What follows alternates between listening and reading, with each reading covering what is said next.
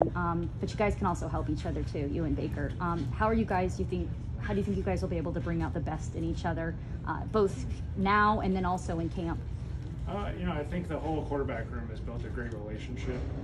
We're always, just like I was talking about earlier, transparency of communication. It's also huge in the quarterback room. You want to be able to lean on each other, bounce ideas off of each other.